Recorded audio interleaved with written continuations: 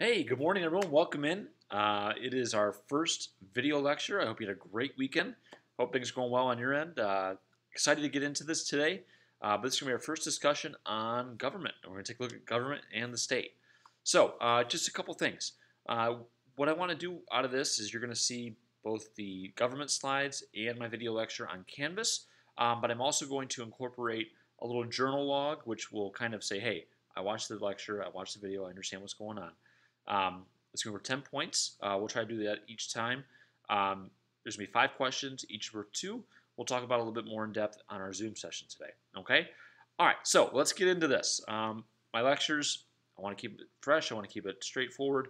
I don't want to, drone on for 40 minutes or so. So we'll keep it short, keep it sweet. We'll get it going from there. All right? So let's take a look at Chapter 1, Government and the State. All right, so let's talk about what is government. We're talking about this class. What defines government? What is it in general? And by the way, just so you know, I have multiple screens. I have my notes on this other laptop. So you'll see my eyes kind of go back and forth. That's what's going on here. Okay? So, government is an institution through which a society makes and enforces public policies. All right? Government is made up of those people who exercise its powers and those who have authority and control over people.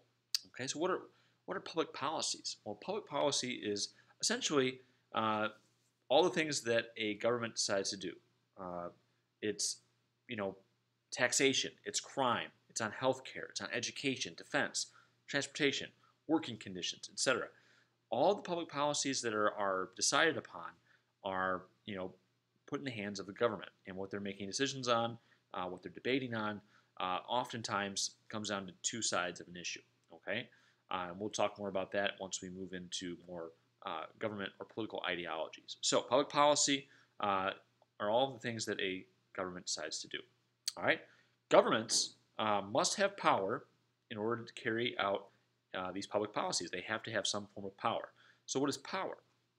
All right, the old saying, "Power corrupts." That is an interesting concept. But power is the ability to command or prevent action, the ability to achieve a desired end. So we have the power to make laws, we have the power to enforce those laws. That's what we're taking a look at here. And sometimes, again, in a government, you want to make sure that power resides, whether it be with the people or with the people in charge, and that the power is not being abused. And we've seen time and time again throughout history, in all locations of the world, power has been abused. There's an old Italian philosopher, Niccolo Machiavelli.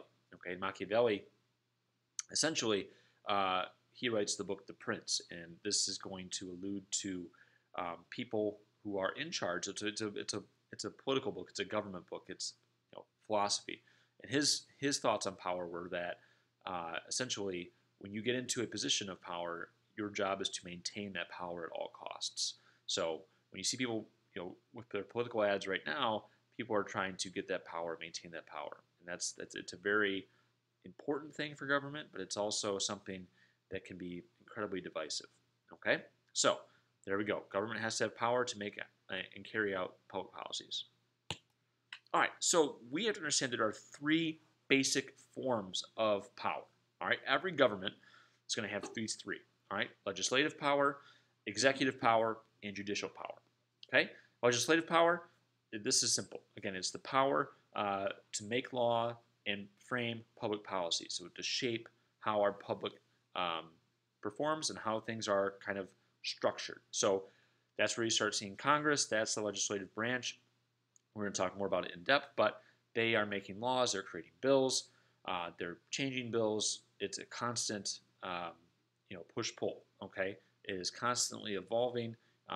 Again, the laws that we have in place today are much different than the laws of the 17 and 1800s. Okay, so we have to keep in mind that, again, with our Constitution, it is malleable. It can be adapted and changed.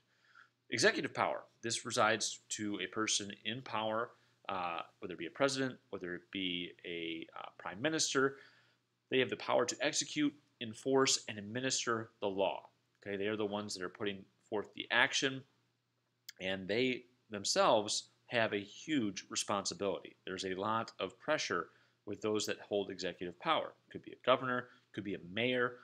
These people have big decisions to make, okay? And there's often pressure from both sides of the aisle politically when we take a look at those that are in executive power. Judicial power, the power to interpret laws, determine their meaning, and to settle disputes that arise within the society. So in our case, again, we look at the Supreme Court. We look at our court system as being the judicial power part of our government. And again, they're going to interpret these laws. They're going to make decisions, and they will enforce penalties for those that break the law. Okay? These forms of power are often outlined in a country's constitution.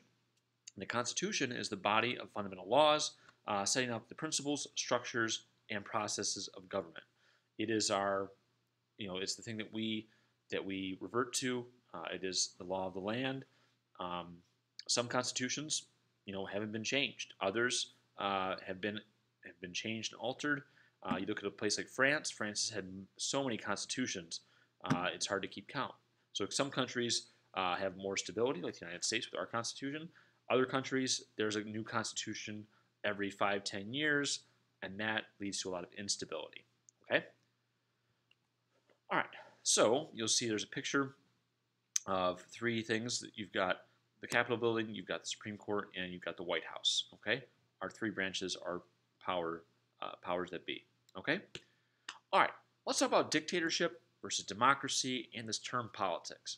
So understand this. In a dictatorship, a single person holds all of these powers, and people cannot challenge this power through the law. They can't challenge a dictator. Dictator will oppress that person or group that's trying to challenge that power. Oftentimes when we see situations with dictators, people are either put to death or put in prison. That way, again, there's no challenge to the power that these dictators hold. In democracy, the responsibility of these powers resides with the people. Okay? Everyone has a voice. In a democracy, everyone has a vote, everyone is participating, and has the ability to make changes. Okay? Dictatorship, you're not going to see much change. It's going to be what that person decides to do. In democracy, there's constant change. Okay? So what is politics? And we're going to talk about politics, we're going to talk about government. They are separate. Okay? Politics and government are actually very different. Politics is a process that discusses government. We discuss the decisions that the government makes. But politics enables a society to decide who will reap the benefits, so who will take advantage of a particular situation, or who will pay the costs, or who has to suffer the consequences based on a political decision. Government, we look at it as it's the institution. It's a complex institution. It's a world history term, all right, that we take a look at. All right? So, next, moving on. We want to talk about the characteristics of a state. Not the United States. We have the United States where we have all of our 50 states, but a state. A state is the most dominant political unit that we have. All right? The state can be defined as a body of people living in a defined territory, organized politically, and has the power to make and enforce law without the consent of any higher authority. All right? There are currently over 190 states in the world. A lot of times they're mostly referenced as countries. They vary in military size, economics, natural resources, and style of government. All right?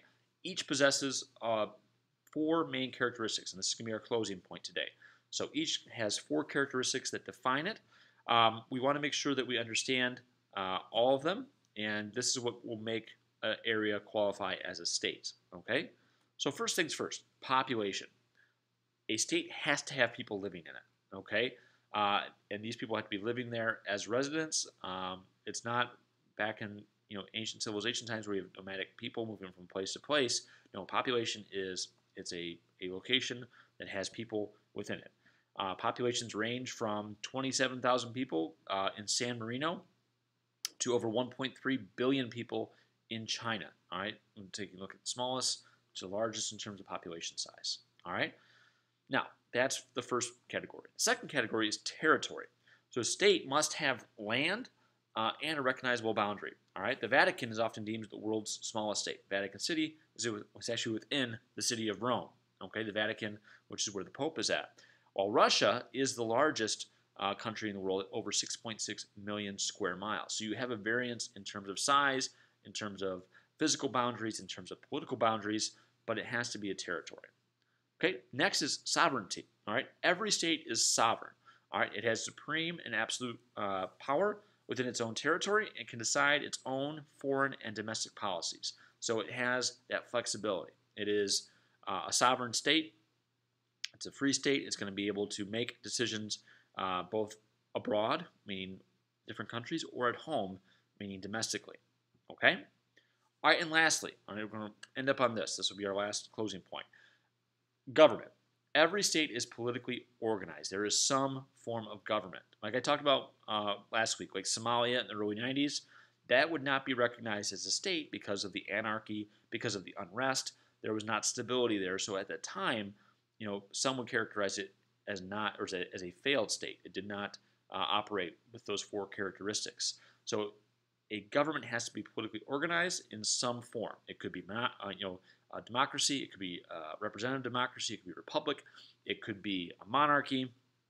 And a government is the agency through which the state exerts its will and works to accomplish goals. So it has overall goals.